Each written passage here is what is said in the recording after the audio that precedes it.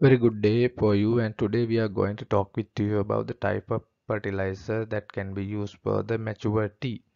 So you know that the maturity mean is the after the first prune we consider as a maturity. Then normally take 4 years in Sri Lanka. So in this video we are going to talk with you what are the type of fertilizer that can be used for the maturity in Sri Lanka.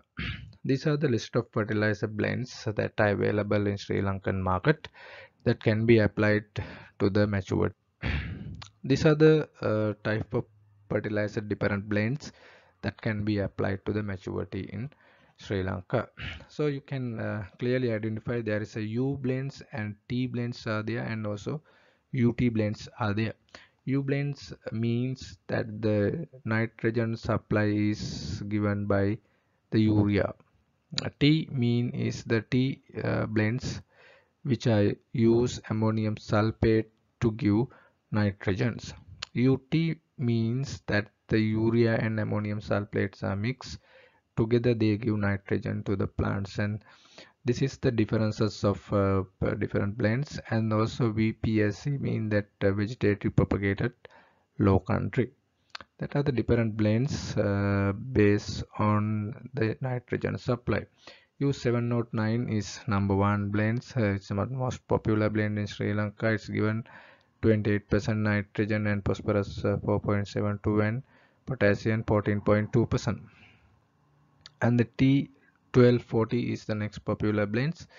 Is the 16% nitrogen, 2.3% phosphorus and 8% potassiums. And also U834 is the next blend. Is a 24% nitrogen, 4% phosphorus and 12% potassiums. T1130 is currently not available in Sri Lankan market, but that was one of most popular blend in Sri Lankan market. Another blend like VPSC 880 is one of popular blends, and also UT 397 also one of most popular blends, but the ratio between nitrogen and potassium should be 2 to 1, but VPSC 880 and UT 397 is not given that ratio. Nitrogen to phosphorus is 2 to 3, therefore that blend is not much popular. Also UT 752 is one of most popular blend. So these are the different fertilizer blends that can be applied to the maturity in Sri Lanka. That maturity mean after the 4 years we go for the first pruning. After that, that is considered as a maturity. These are the different type of fertilizer that can be used in Sri Lanka to the maturity. With that, we would like to conclude our programs today about the tea fertilizer about maturity. So we will come up with another fertilizer mixture that can be used in immature tea plants and the nursery also.